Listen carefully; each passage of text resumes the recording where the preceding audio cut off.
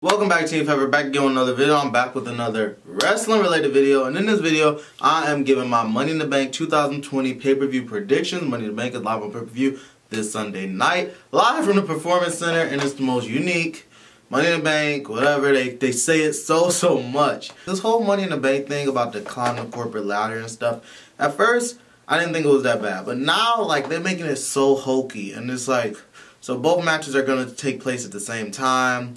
And basically somebody's getting thrown off the roof. It's gonna happen. It's literally gonna happen. I don't know, like it's really weird. And if they really fighting on the roof, that's so weird but kinda so cool. Like, I don't know, but I feel like they're gonna make it so hokey and so weird and bizarre and all that. And I feel like WWE is kinda leaning into, you know what? We're not real. Like, I feel like they're doing that because all these years, I feel like it's always a justification for anything they do where it's like, well, this could happen because of this. This could happen because of that. But here, in this year, 2020, the stuff they doing, like the Firefly Funhouse, there's no way around that. You can't explain that to nobody and be like, oh yeah, this is still legit. Even if you want to play kayfabe, there's no way to do it with the Firefly Funhouse match. And I know a lot of people liked it, but it's just the truth. And what's it called? The Boneyard match. I mean, that one is a little bit more realistic, except the part where Undertaker was inside the grave, inside the ground, and then he just appeared behind. This match in particular, when someone falls off the roof, I mean, what are you gonna do? Someone's gonna fall off the roof. It's just like, oh well, we're not real, so it doesn't really matter, so we can do this. I don't know, it's weird. It's very weird. I feel like they just don't care this year. Like, WWE just don't care. The rest of the show, matches aren't that bad. Like, I can't judge this card too much. I really like the Seth Rollins and Drew McIntyre match, and I feel like it could go either way. So I'm really excited for that match. Braun Strowman and The Fiend. To be honest, y'all, I'm kind of over The Fiend. Like, a lot of people like him so much, but I just don't. I just don't get it because maybe it's because of the Firefly Funhouse and I wasn't a fan of it at all, but I don't know. I'm just not really into The Fiend. And of course, Braun Strowman, like, I don't really care about him being the world champion. Bayley bores me as champion. Becky don't even have a match. I don't think any of the mid-card titles, Intercontinental or US, are even defended. But I can't be too harsh on the card. It's fine. I'm definitely going to watch the show, and I'm excited to watch the show. Starting off with the first match, we got the SmackDown Live Tag Team title match. It's a fatal four-way tag team match featuring the New Day putting their titles on the line against the Forgotten Sons, Lucha House Party, and Miz and Morrison. I am actually predicting that the New Day will win. I hope that they win. I don't want the title to flip-flop so fast. I feel like the New Day just won it. They didn't win it at WrestleMania, and WrestleMania wasn't that long ago, so they've only had it for weeks, not even a month. I can't not mention my boy, or my team, my favorite in WWE. The Usos are injured for basically the rest of the year, and that sucks. That really sucks. I'm so upset about that. My prediction inside this match is that the New Day will retain. The next match I'm going to talk about is the SmackDown Live Women's match. Women's Championship match, I'm sorry. It is Tamina versus Bayley. And, I mean, Tamina's probably... Oh my god, can I say this on camera? Let's just say I'm not the biggest fan. I'm pretty sure no one's the biggest fan. I wonder who is the biggest fan of Tamina. Like, I remember I was watching an interview with somebody on the internet, a wrestler that was coming up. It was a female wrestler too. I didn't know much about her, but I was watching her interview, and like they asked her dream match, and she said Tamina, and I was like, If I became a fan of you inside this interview, it all went away because your dream match, you can have a match with anybody and you want a match with Tamina, who's possibly the worst women's wrestler inside WWE right now. And I mean, it's just somebody has to be worse. Somebody has to be the worst. And I think Tamina really is the worst. And she's been the worst for a while.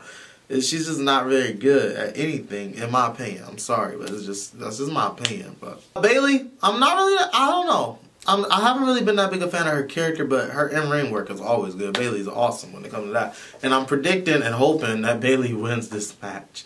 The next match that we're going to talk about is the Universal Championship match. It's Braun Strowman putting his title on the line against Bray Wyatt, and I think it's going to be the regular Bray Wyatt, which is why I think that Braun Strowman will retain the title. I can see it being a DQ where Bray actually wins, or a count out, or a double count out, anything like that. But my prediction of who will walk away with the title is Braun Strowman. However, how do I think the match is going to end? My prediction for that, Maybe a no contest, double count out, double the match gets tossed out some type of way, something like that. That's my prediction for this match. I just think that Braun Strowman will leave with the championship because I think Bray Wyatt is going to win it as the Fiend. The next match is the match that I'm probably the most looking forward to when it comes to in-ring work. They've done a really good job building this up. It is Drew McIntyre, who is probably the best face champion since Daniel Bryan. He's the best face WWE champion since, like, it's been a while. Possibly Cena or Daniel Bryan. And he's going up against Seth Rollins, who is on fire. He's been on fire for years. Seth Rollins is awesome, amazing. When you think of WWE at this point, he's really the man. He's the guy. Is he the one that says the guy? No. Roman Reigns says the guy. Dean Ambrose said the dude. So he's the man. I am the man. So I think Seth Rollins and Drew McIntyre will tear it down. Will burn it down. And my prediction for the winner, I can definitely see Seth Rollins winning. I definitely can see Seth Rollins winning. I can see Seth Rollins taking the title and then Drew winning it back at SummerSlam, so it's in front of a crowd. Should I predict that? I really don't think Seth is going to win, though. But I can see it happening because Drew will get a win in front of a crowd. But Drew is just on a roll. He's such a good champion. Why would you want to take that away? No. So I'm going to predict that Drew McIntyre gets the win. I just talked myself into that because I definitely can see Seth Rollins winning, but I feel like Drew is on a roll right now. Everyone's into him. But I guess they can't really tell. WWE can't tell because they don't have an audience. But I'm predicting that Drew McIntyre will retain, and I hope he does too. So the last match is the Money in the Bank, climb the corporate ladder crap. Women and men fighting at the same time. I think it's going to be very hokey. I think the camera's going to be cutting all over the place. It's going to be very, very weird.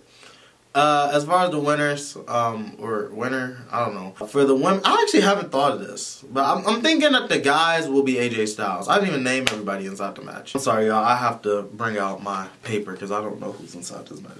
So inside the match for the women, we got Asuka, Shayna Baszler, Carmella, Dana Brooke, Lacey Evans, and Nia Jax. For the men, we got my boy Daniel Bryan, Aleister Black, Baron Corbin, Otis, Rey Mysterio, and AJ Styles. So I think, first of all, something weird is going to happen to Otis. Because why would they put him inside this match if it wasn't? So maybe he's falling off the corporate building or whatever. Something's happening. Somebody's falling off, and I'm predicting it's probably Otis because why else would you put him inside the match? Who can survive a fall like that? But they have to make it so hokey to where you fall off and then you fall onto something. Like, I don't know what he would fall on.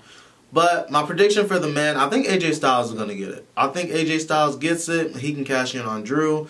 Whoever gets it is going to have to cash in. Well, I think the women's match is definitely getting a Raw winner. And I think that the men's match, I feel like it's probably getting a Raw winner too because, or a winner from Raw too because they have to cash in on Drew. They can't cash in on The Fiend.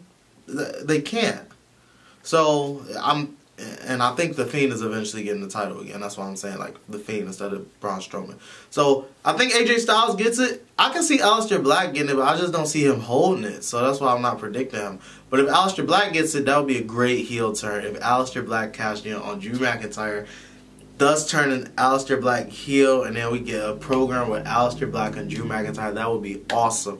But I'm going with AJ Styles. I got to go with the safe bet. I feel like he's already healed. I wouldn't mind Rey Mysterio winning either, but he just can't cash in on anyone. It's weird.